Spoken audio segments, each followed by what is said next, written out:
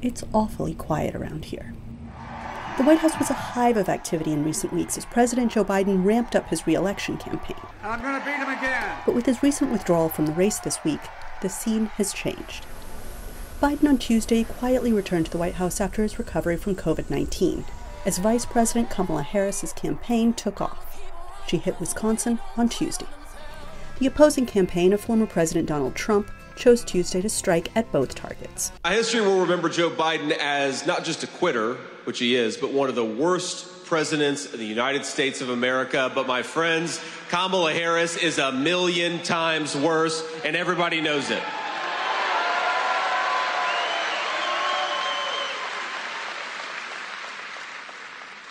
She signed up for every single one of Joe Biden's failures, and she lied about his mental capacity to serve as president.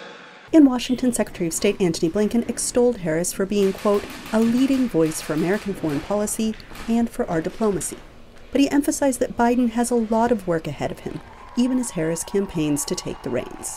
What he's intensely focused on is the work that remains over these next 6 months to continue the efforts, the work that we've been doing, particularly trying to bring peace to the Middle East, ending the war in Gaza, putting that region on a better trajectory.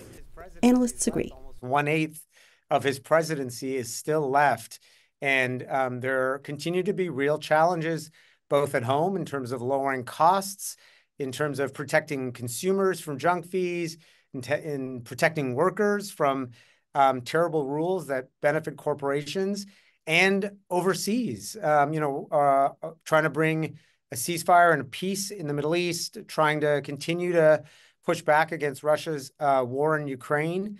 And this situation also leaves foreign leaders in an interesting position, as Israel's prime minister is learning this week as he prepares to meet with Biden, Harris, and Trump. Well, I do think Biden has one problem internationally, which is that foreign leaders know he's not going to be around after a few more months. And so they are going to be hesitant to make deals with him because they know that whoever comes next, and even if it is Harris, she is likely to have her own foreign policy team and her own set of aims. On the other hand, I think foreign leaders will want to accomplish things they can get accomplished quickly with Biden because they're not sure what will happen next. For the second time this month, Biden will use the somber setting that is the Oval Office to speak live to the nation.